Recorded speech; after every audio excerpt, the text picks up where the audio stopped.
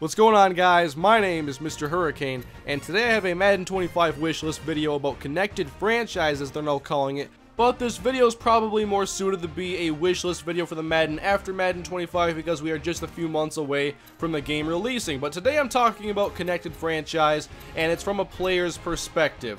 And I think when they combined Superstar Mode and Franchise, they made a much better version of Superstar Mode basically within Connected Careers. You can choose your template as a player basically, but what I would like to see and what this video is all about is the process by which your player is truly created. There's so much more room for improvement.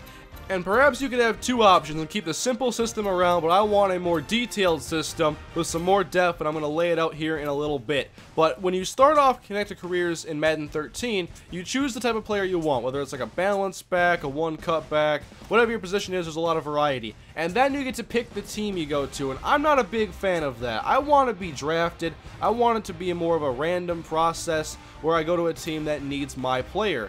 And then you go in, obviously, create your name and all your stuff, but you don't get to touch your attributes here. That's all based on the template of the player you chose. And I have an idea that kind of incorporates this, but then it builds upon it. And so the process in Connected Careers in Madden 13 is very simple. The most time-consuming aspect is choosing your name, height, weight, and the appearance of your player. And I want more to be focused on how skilled your player is. And so we're going to transition now to my idea.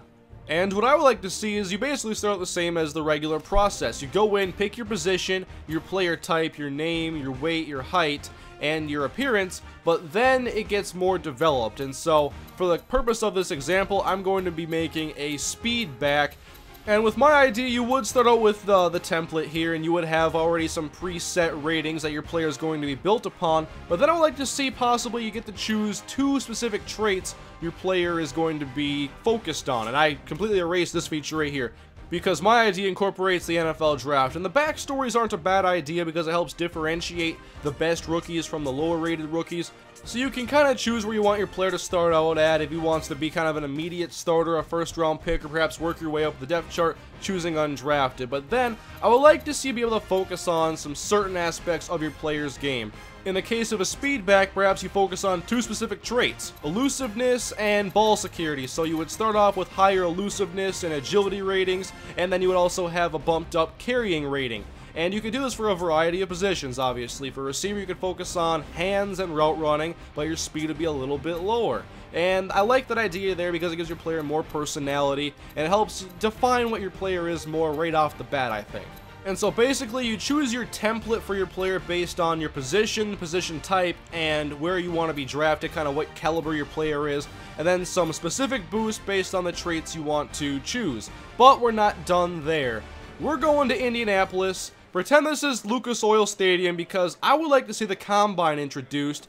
And this is where your ratings become finalized. When you make a speed back, what is the proper way to decide whether he's a 95 speed or a 99? I think you do that with traits and your 40-yard dash time at the Combine. So say you picked a speed back. It is possible based on your trait choices and how well you perform in the drills where your player ends up being at his final rating. And here is the 40-yard dash I did for this demo, and you can do this for a variety of positions, for a variety of skills. And let's say I made a speed back, he had the 4.41 40-yard dash. That's a pretty good run, but it's not a 99 speed run. That would be more fitted to be about a 94, 95 speed if I didn't want to put a trait as a burner, and I had like ball security and elusiveness. So that would be the more proper way, I believe, to kind of choose how ratings are truly dictated. And I'm terrible at the bench press in the game, but you have the obvious workouts you can do. Perhaps you could put in like a vertical jump as well, a little mini game for that. And then the individual position drills here, like playing running back and playing in a little 3-on-3 drill. And what I wanted to originally use for this example was a quarterback, but they don't have this skill anymore, or this drill. It used to be in the older Maddens on the last generation, where you had the rings you had to throw through as a quarterback, and that's how you could dictate accuracy. It'd be such a good mechanic, I believe. And you could just do a variety of things here. Say I truck 3 guys with my character in the 3-on-3 drills. Perhaps I'm able to get my trucking rating go up a little bit. But there's a lot of cool things you could do with this idea, I believe, and it's really just the current process, except for you get drafted instead, and you have more control over your players' ratings from the start, rather than having one of the many templates they have. I like that they have a lot of templates, like a 1 cutback, speed back, balance back. I like that, but I think there could be a lot more. And adding the combine to the game and this whole pre-draft process would be a lot of fun, I believe. And then once you get to the NFL, you play your games, earn your XP, and you can upgrade your player further.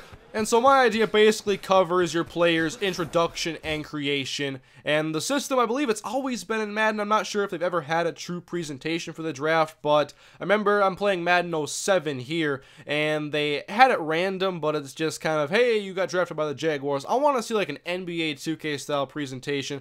I've played my player in the past, and I like the draft presentation, and it should be an element in the game, I believe. I don't like the current process, picking your team or just having it be random and it shows up on screen. And that, guys, is my idea for connected franchise as a player in Madden 25 or the next game in the Madden franchise coming out in 2014. But what do you guys think? Let me know in the comment section if you like my idea or if you prefer the current system. I had asked you guys in a previous video if you wanted to see me lay out this idea a little bit, and so here it is. Hopefully you guys enjoyed it. Looking forward to your feedback in the comment section. Thank you for watching. I'll see you next time. Have a great day.